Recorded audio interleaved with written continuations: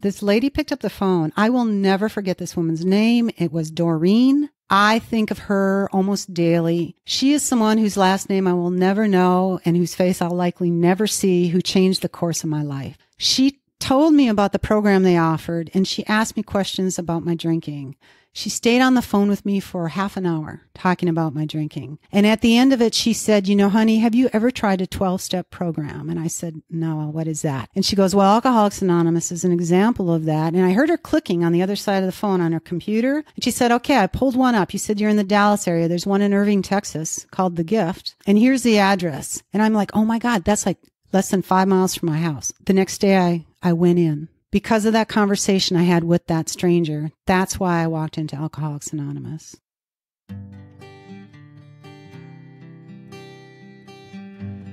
Well, hello, friends of Bill W. and other friends. You have landed on Sober Speak. My name is John M. I am an alcoholic, and we are glad you're all here, especially newcomers. Newcomers, that is, both to recovery as a whole and newcomers to this podcast. Sober Speak is a podcast about recovery centered around the 12 steps of Alcoholics Anonymous. My job here on Sober Speak is simple. My job is to provide a platform to the amazing stories of recovery all around us. Consider Sober Speak, if you will, your meeting between meetings. Please remember, we do not speak for AA or any 12-step community. We represent only ourselves. We are here to share our experience, strength, and hope with those who wish to come along for the ride. Take what you want and leave the rest at the curb for the trash man to pick up. Well, hello, my little chickadees. That was the voice of Miss Tammy, that you heard at the beginning of this episode, and you are going to hear much more from her in just a moment. But first things first, this episode is brought to you by Mr. Kevin. You know what Kevin did? Kevin went to our website, soberspeak.com. He clicked on the little PayPal donate tab, and he made a contribution. Thank you so much, Kevin, for your generosity. This episode goes right out to you. And folks, just as a reminder, please be assured the donations that come in go directly to the expenses related to this podcast, such as software subscriptions and hardware, and there's all kinds of things that you need to have in order to keep a podcast like this going. I will never profit from the podcast, promise you. My sponsor keeps me very, very straight on this. This is just service work, just trying to give away what was so freely given to me. All right, I will be the chairperson for this meeting between meetings, and I am truly honored and privileged to serve all of you that are listening in. I've had a few people ask me lately, they say, hey, John, how do we actually subscribe? And by the way, when you say subscribe, there's no charge for it. It's just something you do through an app. Some people think that there's a charge because they hear the word subscribe. But if you don't know how to subscribe to the podcast and you just want to get notifications every time a new one comes up, I have a couple of different ways of doing that. And you can text the word sober, SOBER, to 31996. You text the word sober, SOBER, to 31996, and it'll give you, well, a couple of different things. Number one, you can subscribe to our email list through that text. And the other thing is it will show you how to subscribe to both Google Podcasts and Apple Podcasts, which is formerly known as iTunes. All right. Mark your calendar, folks. I haven't been talking about it a ton up to this point, but now I'm starting to get really excited about it because I know exactly what's happening. I know when it's happening, and I know the topics we're going to cover, the whole 9 yards. So mark your calendar for Sober Speak Live again on December 6th. Okay. Now it's here in the North Texas area in Frisco, Texas at the Grace Avenue United Methodist Church in Frisco. And we are going to have as our special guest, Ms. Brenda J. Now she has, when I say she, Brenda, she has the number the most listened to episode on Sober Speak of all time. That is episode number 90, and it's called God and Grace. And even if you have listened to that before, do yourself a favor and go back and listen to it again. And if you haven't listened to it, I would highly advise you go back and listen to it. It is a incredibly powerful testimony, we'll call it. She shares her experience, strength, and hope, what she was like, what happened, and what she is like now. But anyway, we're going to be having her live at the event from 6:30 p.m. to 8 p.m. Now, a lot of our literature is set up to this point that it's going to be from 7 to 8:30. We had to change that by 30 minutes. We'll get it worked out on wherever we are, Instagram and Facebook and the emails and all that sort of stuff. But just keep in mind, it's from 6:30 p.m. to 8 p.m. We are going to be covering 4 topics. All right. By the way, the evening is called An Evening with Brenda J, full of love, light, and laughter. And that is a perfect way to describe Brenda J. So we will be addressing 4 topics with Brenda J. Number 1 is grief. Number 2 is forgiveness. Number 3 is compassion. And number 4 is grace. We plan to spend 15 minutes-ish on each of those topics. And if you are in the secret Facebook group, we will post a request for you to, or not a request, just an option for you to ask your questions regarding these 4 subjects. Once again, grief, forgiveness, compassion, and grace. And you'll be able to put your question in the hat. Or you can just send me an email to John, John, at soberspeak.com. I can't guarantee that your question will make the final cut for Brenda J on that night, but what the heck? Give it a shot, right? We will have free childcare available. Yes, I said free childcare available for those who need it. So come on down. Don't let the kids stop you. This event is free. I do pass a basket at the end of the session, just to cover some expenses. If you want to pitch in, great. If not, no big whoop. We just want you to be there in a seat. We will also, folks, be having live music from Miss Wendy Child. What an amazing talent Wendy is, and we are so lucky to have her. She was there at our first event, and I am going to play for you right now one of her original songs called Nobody. And I will be playing the entire song at the end of this episode after listener feedback. But if you want to meet Wendy in person, come on down, meet her at the live event, and I will put a link in the show notes, the episode notes, whatever we call it. Just pause your device and look at the notes for this particular episode. I'll put a link to her music, which she has out on the Spotify channel, and I'll be featuring some of Wendy's other songs over the next couple of months on the podcast. And by the way, her name is Wendy, just like the hamburger, Wendy, last name Child with no S on the end. So here is some of Wendy's music right now, just a taste of it. And once again, I'll play the rest of it after listener feedback at the end.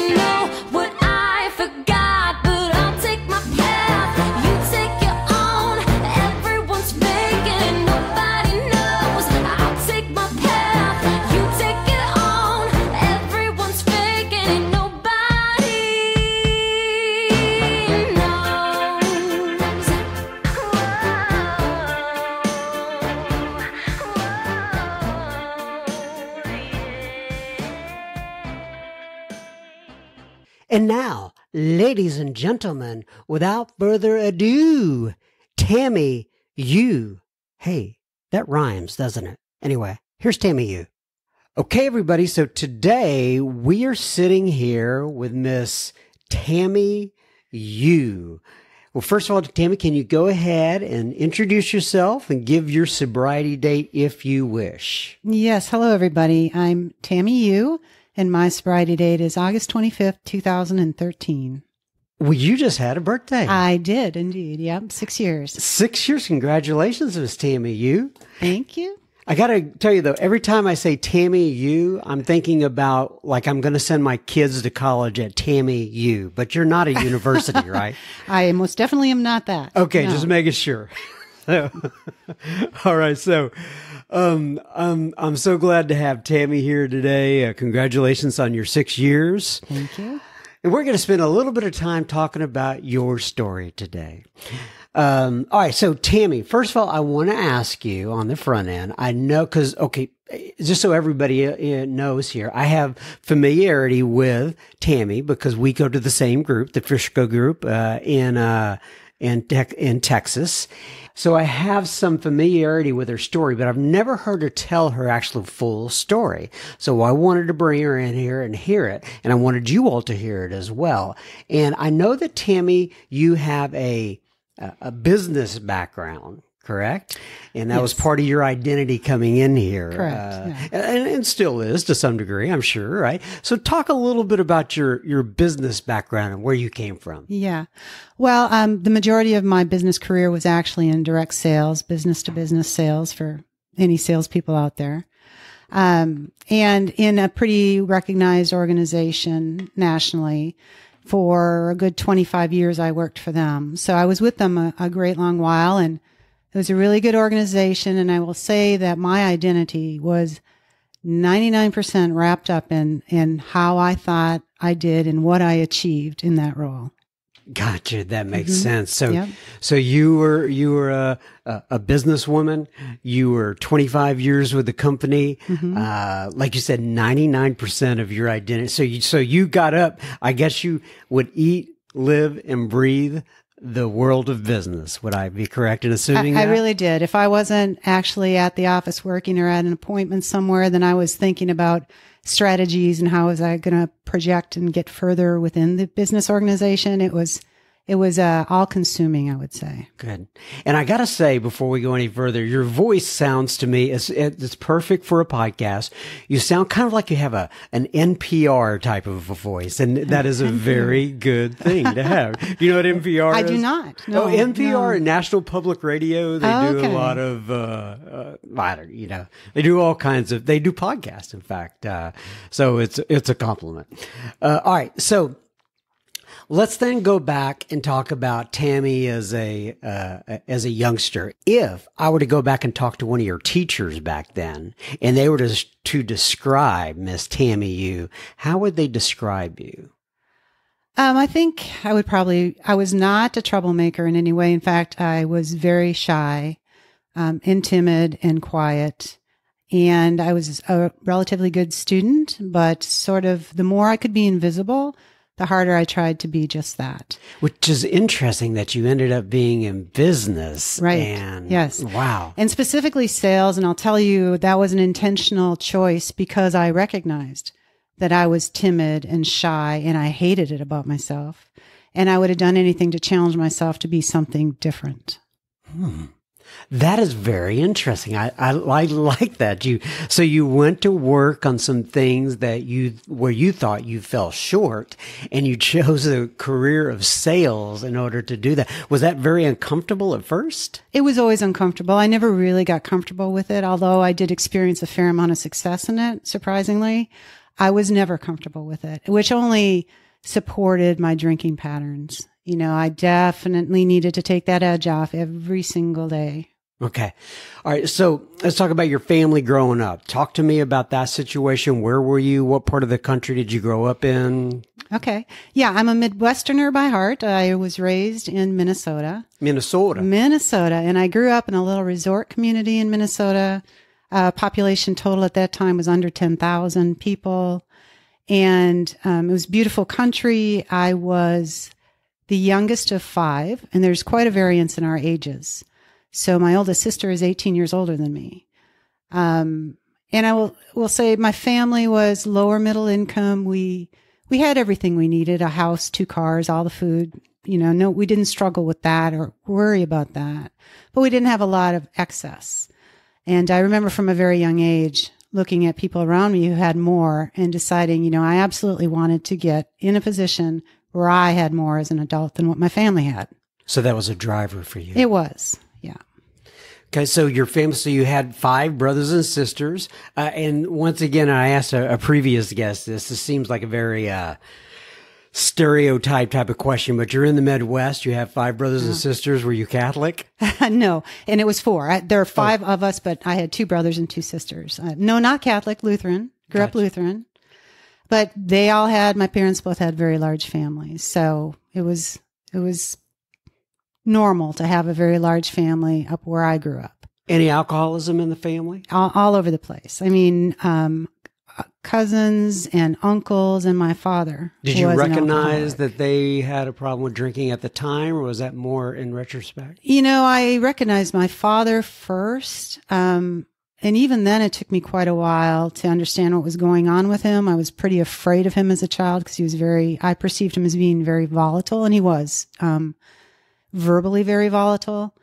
And I didn't recognize until I got probably in high school years and my mom started talking about him being an alcoholic, that's in fact what he was. Really? Mm-hmm. And so, well, you described him a little bit, but go into your dad there a little bit more and how the family reacted to your dad. Did he ever quit drinking? What happened with him? Yeah, so I would say this is interesting because my older siblings and I have had discussions, and their experience growing up with my father was vastly different than mine. And I have one brother who's 2 years older than me. Of course, he was much more progressed in his disease when we were children. He was in his late 40s at that time. And he was, like I said, I was afraid of him when I was a child because he was explosive. And so I tried not to ever be, like, for instance, in a room alone with him. I just really didn't want much to do with him, and he didn't seem interested in us either. But then as I got older, I also started recognizing that he was a very sad individual. He actually had a really kind heart, which my mom always kind of stood up for him about him having a very kind heart and disposition.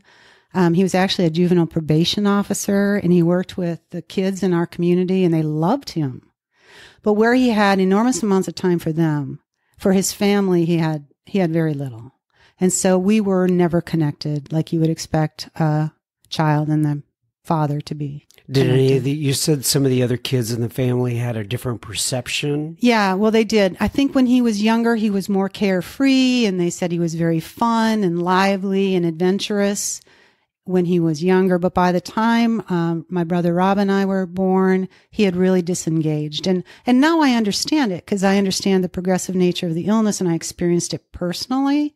So I get how that happened. But as a child, I didn't understand him, and I could not connect with him, and I did not respect him. Did he ever sober up? He ended up dying from the disease. And he also smoked, so he had cancer and a stomach, liver, lung. When he was diagnosed and he had home health care, he stopped then. I think he tried about in recovery for a little while, but my family was very secretive about what was going on. All I knew is he had gone to a hospital for a while. And now whether that was because he was ill already or because of his alcoholism, I still to this day do not know the answer to that. Okay, so how old were you when he passed?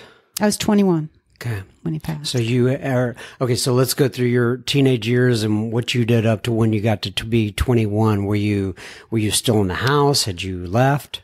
No, I was in the house. I was sort of trying to be a good kid. And I say sort of because I compared myself a lot to my older siblings who had achieved quite a bit, especially scholastically. And I didn't even try to measure up to that. So I didn't try at school. What I focused on was trying to be social. I wanted friends. So that was my avenue. I didn't try and make waves when I was growing up, although I did get in trouble here and there. I remember distinctly being approached by the police one night at a kegger. I couldn't walk anymore because I had way too much to drink. I was probably 15 at the time. But I never got in trouble because my father was a probation officer. My uncle was the sheriff of the town I grew up in. And, they just let my date drive me home. So I didn't get in any particular trouble when I was growing up, nor did my parents approach me with concern over my drinking or behaviors at that time. All right, so take me up to 21. So you were still in the house when your father passed, is that right? No, so I went to college. Okay. I graduated high school and I went to college. I really wanted to drop out of high school at 16, but my mother had this huge influence on me and I didn't want to disappoint her. So she didn't let me drop out of high school and she expected me to go to college. So I did go to college in northern Minnesota, which is where my drinking career just really took off. I loved college. I mean, you could drink every day there and everybody was doing it. And I finally fit in like many, many alcoholics my whole life, even prior to the first drink. I felt like there was something a little off with me, like I couldn't quite fit in, like there was something insufficient with me. But from the moment I took that first drink, I just found relief from all of that. I was social. I was courageous. I was intelligent. And in college, I managed to graduate. I'm not quite sure how, but I was so despondent when it was all over because I thought, no, now I'm going to actually have to go out, be responsible. Right. This is all going to end. Yeah. So he died my senior year in college. Okay. All right. So you get out of school and, did you move around the country? What happened then? No, I got out of school, and like I said, I was really concerned about what next. I was kind of lost, and I had a friend who had graduated a year ahead of me, and she had moved on to Texas, living with her cousin, and got a job here. And she said, well, why don't you just come down here and check it out? So I thought, okay, why not? And I had $200 in my pocket, and my clothes is all I owned, and I packed up my car, and I drove south. And I ended up in the Dallas area. Which was a very big culture shock. I came from the Midwest. I came from small communities, and here I land in DFW. I felt there was straw hanging out of my back pocket. Ever more reason to drink, right? To cover up all that. But again, I wanted to do that. I've had this tendency in my life while feeling insufficient to try and challenge myself to get over it. I mean, I'd heard that all my life. You got a problem, just get over it, work on it, whatever. So I was insecure and timid, and I thought, well, if I go somewhere where nobody knows me, surely I'll grow up. There'll be nobody to help me. It's going to happen. It's kind of that Midwest, pull yourself up by your own bootstraps type of mentality. Yeah. I mean, which, there's some real good parts to that, right? But when it comes to getting over alcoholism, it can be an impediment, if you will. Mm-hmm. All right. So you get down here to Dallas, you got straw hanging out of your back pocket. Yeah. And then is that when you got your job, started business? How did that work? Yeah. So I got a job. First, I was in the restaurant business. I was an assistant manager of a restaurant, which was just a hideous job to me because long hours, not much time off. I was envious about my friends who had these white collar shirt jobs. And, so I interviewed and got a job with this company I referred to before. It was a very prestigious organization. I started at the very bottom of the rung there. But I think that they liked the fact that I was willing to step out and take what they viewed as I was a risk taker. And I was in a sense, but I wasn't doing it for all the right reasons. I was doing it to sort of circumvent this inferiority issue that I had going on. So I kept applying for promotional positions, and I was fortunate and I kept receiving them and started experiencing success. But the problem is when you have a lot of disposable income, when you're an alcoholic of my nature, is you have lots of opportunities to continue that habit. And of course I did. And over time it caught up with me. Okay. And so this is just going through my mind. I haven't heard any men mentioned in this particular or relationships. Mm-hmm. Were there relationships along the way? Oh, of course there were, because that was going to change my whole life experience as well.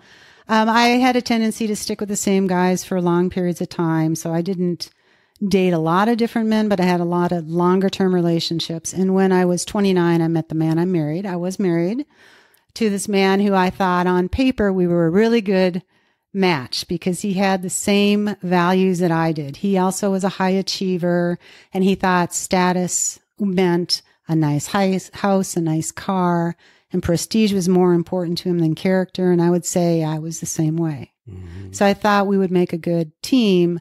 And in fact, it was terrible.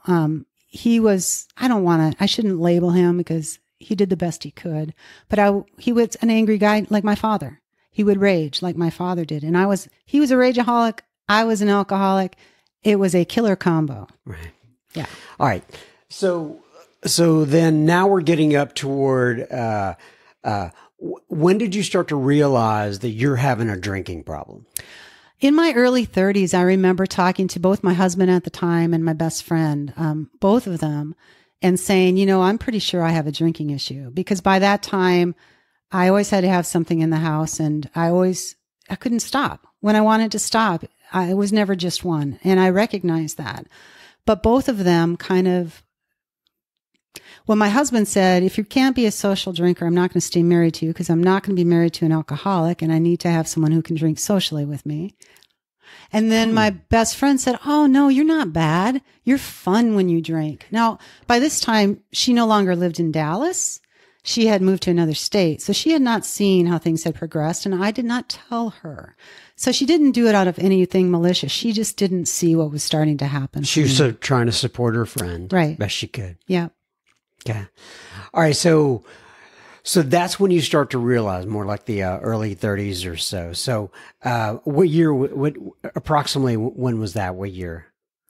I would say it was around the late 90s, 98, 99, probably, when I realized I had a problem. Okay, so we have a big gap there, right? From 1989 to 2013. That's right, yeah. Take me through some highlights and lowlights of those years, whatever you want to say. So I have the delusion issue. The big book is really, it struck me when I read it how much was relevant to the path I took in my alcoholism. So I thought, even though I recognized I had a drinking problem and I figured I was alcoholic because I had a lot in my family, I thought I was highly, highly skilled at it. I thought I was a better functioning alcoholic than anyone else I knew, and that I had a physical constitution that could handle it on top of that, and that I was not, it was fine. I was an alcoholic, but I was doing good. And I kept that delusion up for a long, long time, even though my relationships were cratering. And eventually that career, that company that had been so good to me, I started to fail. Mm-hmm. Yeah. All right. So you have the delusion going on. You're going through all these years. Was there anything that, I guess what you would call turn the corner during that period to make you realize, hey, maybe I don't have this figured out? Yeah, sure. There were lots and lots of instances like that. I mean, I don't have any big, really movie-worthy stories to tell, but, I certainly did things like I started stripping in the middle of a dance floor, or I had car accidents where I blamed the other person where it was clearly my fault, or, things of that nature. I never got caught by the law, but that was all played into that whole delusion that I was high functioning, right? But over time, I did start getting very physically sick, and I was very, very depressed at the end, and I could not maintain personal relationships at all. I wasn't reliable. I couldn't commit to people even when I loved them and be the person who shows up when they said they were going to. And I hated that about myself. But I could not stop drinking. In fact, this 25-year career, I quit that job. And I quit not because I was in any trouble with them, but because I recognized I was failing. I could no longer put on this illusion that I was a high caliber employee. And rather than quit drinking, I quit that job. Now, any sane person would look at that and go, you don't do that. That was 99% of who I thought I was. And I was willing to walk away from it because I couldn't put the bottle down. And you thought they were going to figure you out pretty soon, or I what? did. I thought they were going to figure me out, and my ego being like my worst enemy, I could not tolerate somebody seeing that and exposing that. So I quit. All right. We will be continuing our conversation with Tammy Yu. in just a moment. Just a reminder, you were listening to Sober Speak. You can find us on the web at www.soberspeak.com. There, you can also find the donate button on our website, and you can use it if and only if the Spirit moves you to do such. Please keep in mind this is a podcast funded by you, the listener. Sober Speak is a self-supporting organization through our own contributions. We are not allied with any sect, denomination, politics, organization, or institution. We do not wish to engage in any controversy, neither endorse nor oppose any causes. All right, now back to Miss Tammy Yu. All right, so now you're at this point to where the jig is up, so to speak, where the work is concerned. You're going through depression. Did you know about Alcoholics Anonymous? Did you start to search it out? How did that come about? No, I had I quit that job, of course, started drinking more, got another job, drank on that job, and things kept getting worse. And I knew I needed to do something, but Alcoholics Anonymous was not on the list of things to do at all. But what I did is I started calling rehabs, and I had this whole vision of what that was going to be. And it was going to be a place that had an infinity pool overlooking a beach. And I thought I'd get some self-help courses and maybe a little healthy cooking information. Healthy cooking, right. And all my problems would be fixed. So a plant-based diet will fix your alcoholism. Correct. I don't know what I was thinking, but I didn't understand the disease, even though I'd been exposed to it. And I had these expectations that were clearly off base. So did you go to a rehab? I did not. What I ended up doing is I called California and Florida because, I was very specific about locale. And you wanted to be near an ocean. Absolutely. Yeah. Like they have in the movies where Right. they're sitting out by the pool. Right. So I got probably the second or third one I called. This lady picked up the phone. I will never forget this woman's name. It was Doreen. I think of her almost daily. She is someone whose last name I will never know and whose face I'll likely never see, who changed the course of my life. She told me about the program they offered, and she asked me questions about my drinking. She stayed on the phone with me for half an hour talking about my drinking. And at the end of it, she said, honey, have you ever tried a 12-step program? And I said, no, what is that? And she goes, well, Alcoholics Anonymous is an example of that. And I heard her clicking on the other side of the phone on her computer. And she said, okay, I pulled one up. You said you're in the Dallas area. There's one in Irving, Texas called The Gift. And here's the address. And I'm like, oh my God, that's like less than 5 miles from my house. Because I lived in Irving at the time. And so the next day I went in. Because of that conversation I had with that stranger, that's why I walked into Alcoholics Anonymous. Wow. So what was your first meeting like? I came in, I wasn't really very nervous about it for some reason. I sat down, and the first thing that happened is I got there early, actually. And I sat down, the guy who was chairing at the time handed me this laminated card with his reading on it. I'm like, holy shit, they can tell I'm new. And what it was is it's the reading, how it works that a lot of AA meetings kick off with, but I didn't know that. Right. So I'm sitting there and I'm reading it before the meeting starts, and I'm like, okay, they want me to know this, I guess. And I went back to hand it back to him. And he's like, no, you read it when we call on you. So that was my entree into Alcoholics Anonymous. I was struck by, in that first meeting, I don't remember the topic or anything, but I was struck by how people talked about alcohol, how they planned their world around it, how critically important was it to them in experiencing the lifestyle they wanted to have. And that's how I felt about it. I came into AA thinking, I'll never now be able to experience the kind of life I want to have because I have to give up alcohol. That's how central it was to my life. But they also talked about God and about prayer.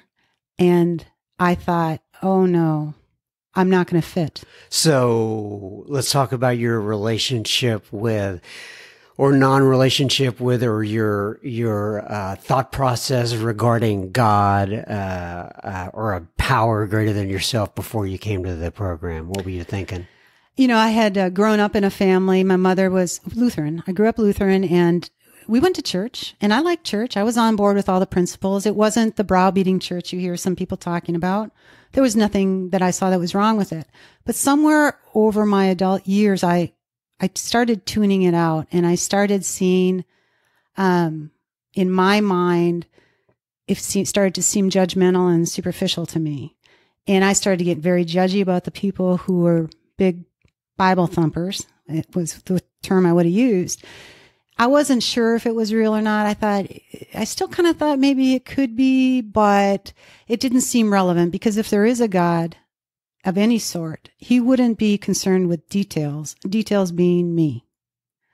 And so I didn't see how that was ever going to make any difference. It couldn't possibly help me. And in fact, there was a lady who came up my first week in the program, who offered to be my temporary sponsor. And she said, "Hey, I'll do this for you." And I said, "Great. But let me tell you what you're not going to tell me to do. I'm not going to pray. If I call you and say, 'Hey, I want to have a drink,' and you say, 'Get down on your knees and pray,' it's not going to happen."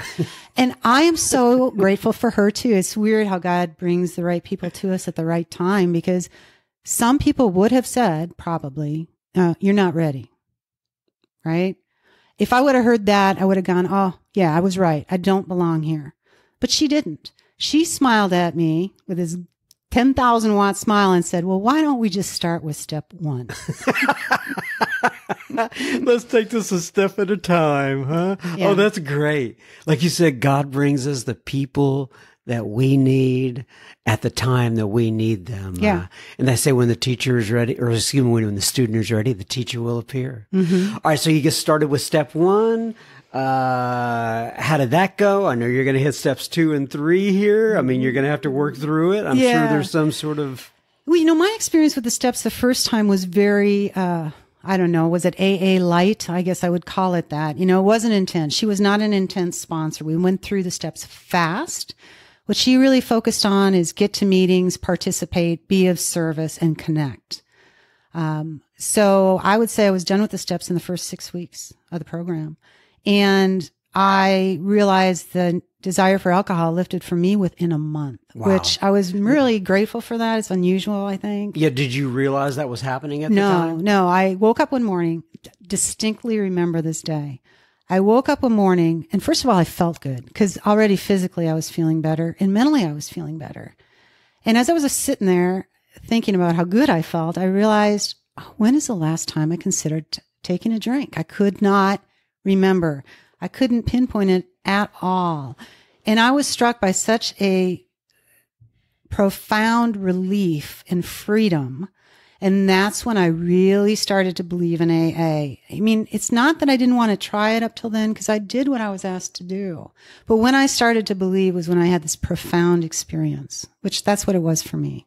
I had a very similar experience, Tammy. In other words, I remember reading through the big book in the 10th step, and I'd been going through the steps really fast myself, and they did that. My understanding is that's how they did it back in the beginning, and I know different people have different theories about how you work the steps and all that sort of stuff. But I remember reading that in the big book where it said, we will be placed in the position of neutrality.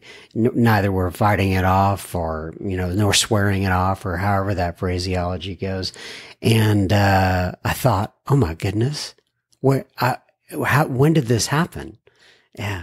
Yeah. It was like, I knew I didn't do it. I knew I did not do that. And that's when the whole idea about God and a higher power struck me. Okay. So that's what I'm interested in. Mm-hmm. So what would you describe yourself as up to this point when you said to your first when you said to that sponsor, "Hey, I'm not going to get down on my knees. Yeah. I'm not going to be praying. It's not going to happen." Obviously there was some sort of angst you had, and you talked about it a little bit, but, so how did that shift? Was it from that very moment?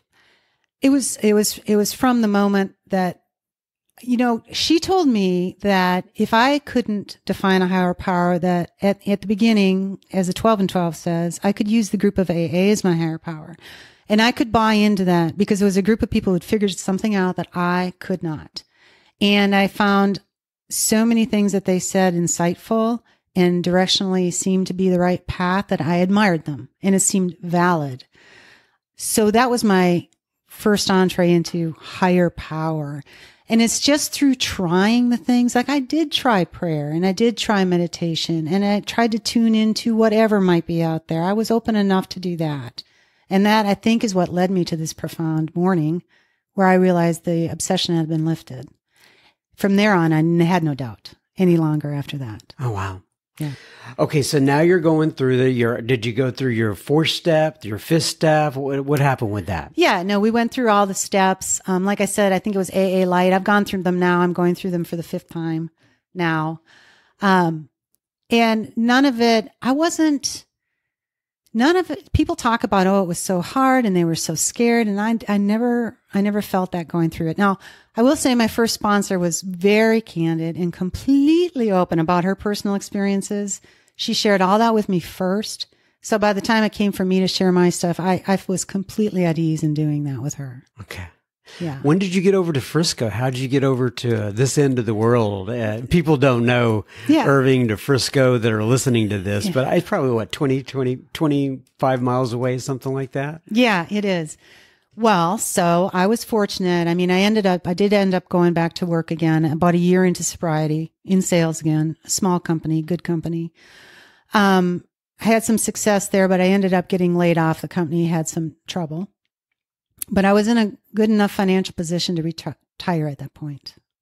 So part of that retirement plan was I needed to get rid of some of my financial overhead, which was this big house I had built when I was trying to prove to the world that I was sufficient. Right. So I sold that and I ended up moving into a condo environment in McKinney, Texas, and researched various groups here by attending meetings. And all of them were very good.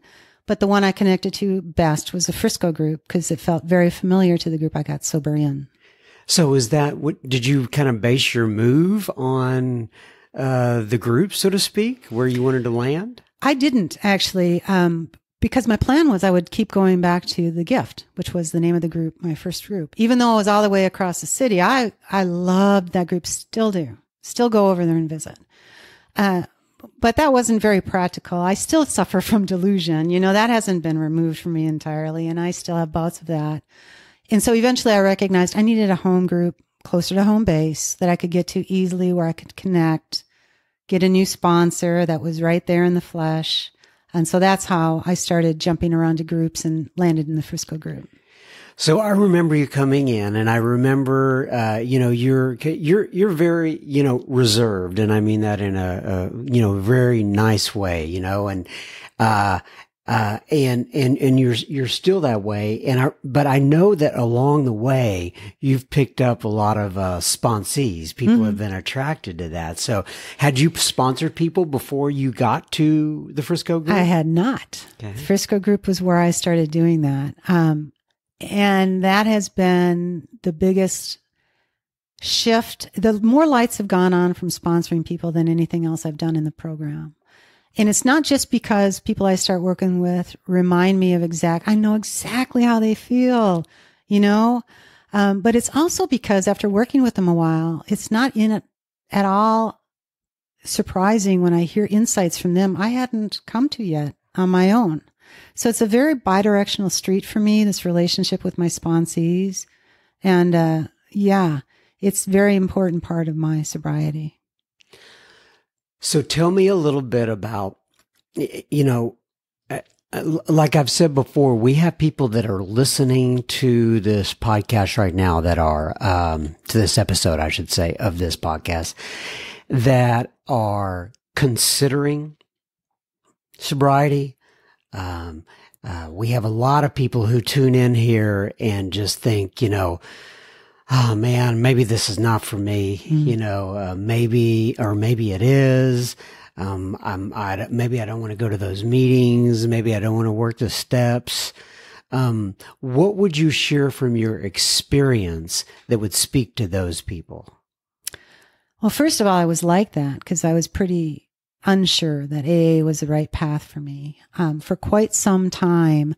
And some of the spiritual and God aspects of it were really off-putting. But I decided to try, and here's what I can say. That life feels different now.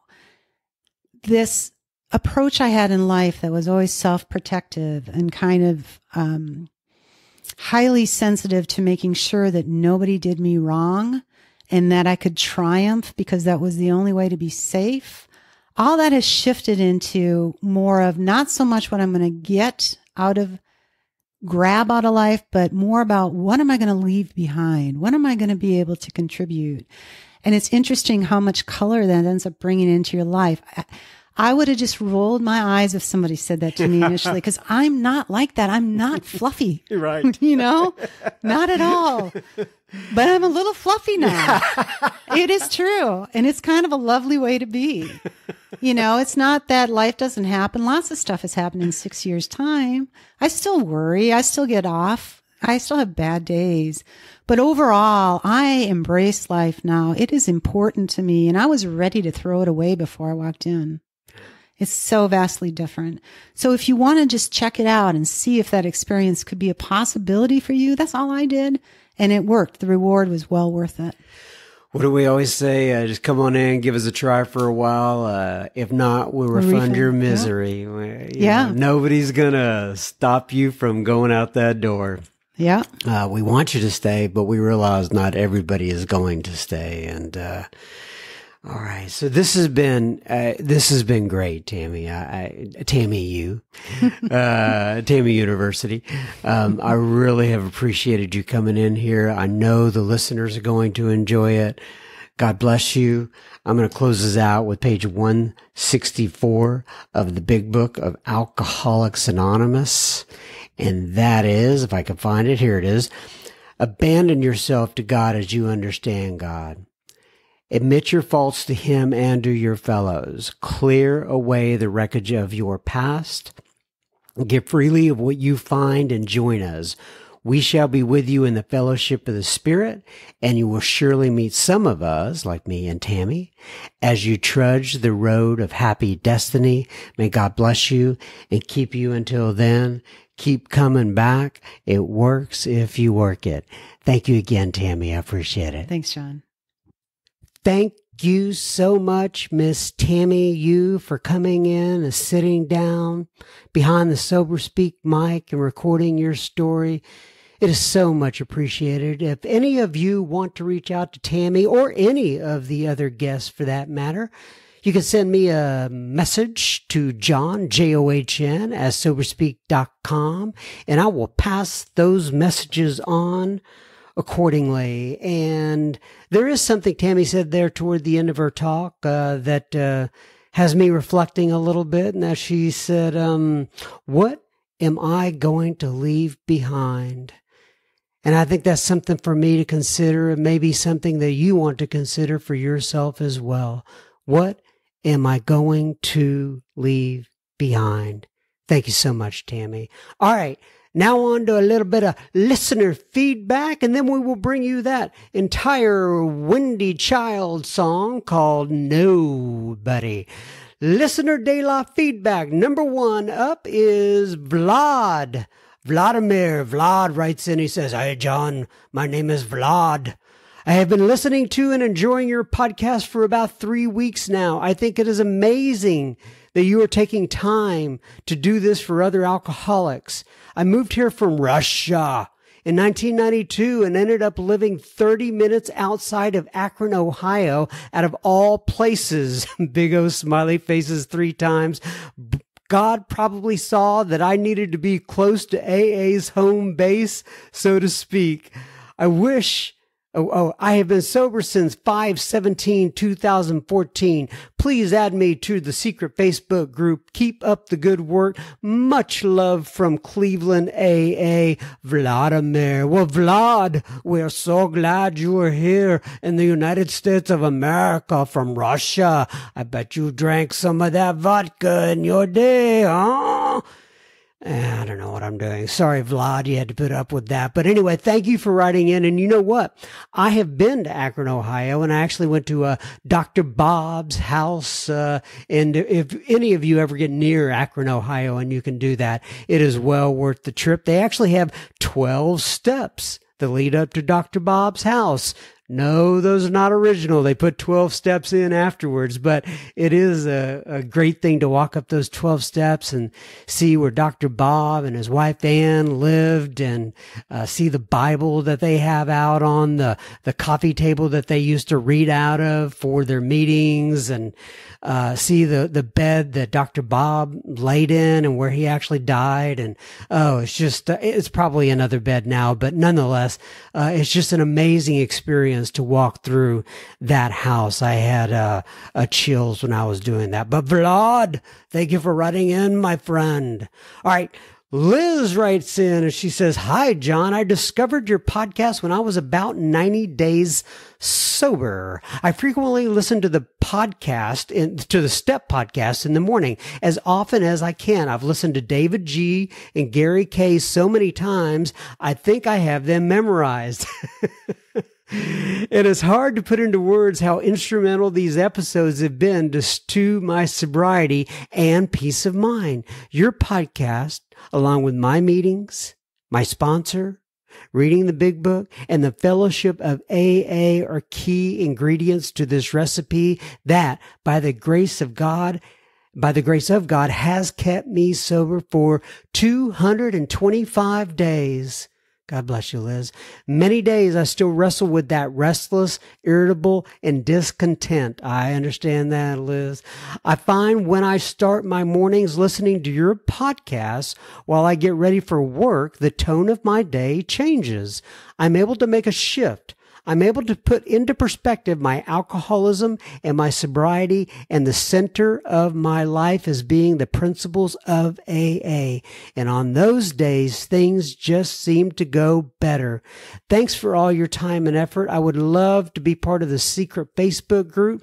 Email associated with my account is such and such. Thank you, Liz. Well, Liz, we got you in there. Thank you for writing in. Thank you for all your kind words. And as always, to so many of you who write in, I just say, I'm so thankful that you allow us here at Sober Speak to be a small part of your recovery. And I feel like we're all one big community. As all of you know, this is a we program. We do this together. Tara writes in, and isn't Tara from the Gone with the Wind? Isn't that the one who talked to Scarlett? Oh, Tara. Anyway, Tara writes in and she says, "Hi, John. I am such a huge fan of your podcast. I started listening around day 70 of my sobriety, and now I am on day 164 and feeling strong." Well, how about that? Like the first 164 pages of the big book, and you're on day 164. How about that? Anyway, she says, "I travel a bit for work and lately have not been able to attend as many meetings as I would like to / need, but thank God for your podcast. And I get to listen to other podcasts when I'm traveling. I completely understand that. It always leaves me spiritually full. It allows me to unpack my feelings, inspires me to write, to feel connected to other alcoholics, and to feel far less away from my loved ones and home group as I travel. In these 5 months of recovery, your show has been an amazing and constant source of information and joy for me. I love your laugh." Ha ha, she says. Well, thank you. I appreciate it. She says, "Thank you so much for this work that you're doing. Couldn't thank you and your guest enough if I tried. Oh, please add me to the secret Facebook group." She gives me her email address and says, "Sincerely, Tara B." Well, thank you, Tara, for those kind words. I appreciate it. I'm glad we can keep your company while you're gallivanting throughout the country or throughout the world. I don't know, wherever you are. All right.